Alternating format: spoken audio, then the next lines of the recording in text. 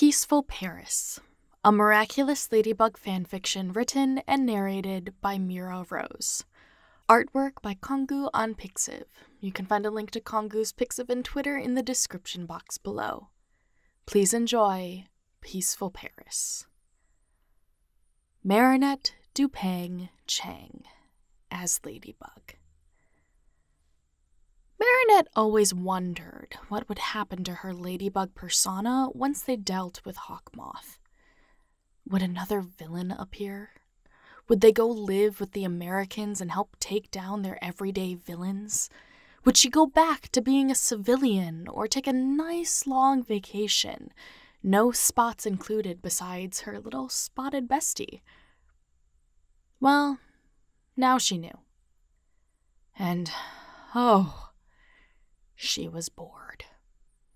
Sure, she once might have thought that she'd get a boyfriend or actually catch up on schoolwork, but not only had Hawkmoth not akumatized anyone over summer vacation, Adrian's dad had a heart attack so he couldn't hang out. Luca and Julika were on the road with their dad, and Rose tagged along, and Alia decided to road trip with Nino.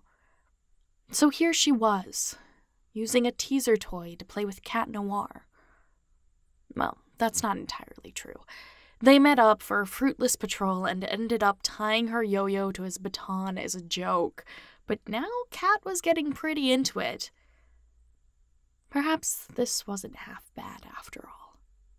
As much of a dork as her partner was, she could get used to this. Perhaps, after a tumultuous era of angst and heartbreak, Ladybug and Cat Noir could enjoy being teenagers again, but together.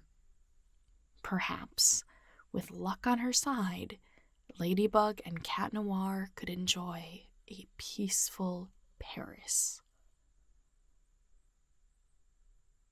Thank you so much for listening. If you liked this fanfiction, you can find more like it on this channel. Don't forget to subscribe and hit that like button, and leave a comment for the comment section. If you don't know what to put Peaceful Paris. I'll catch you in the next one. Bye!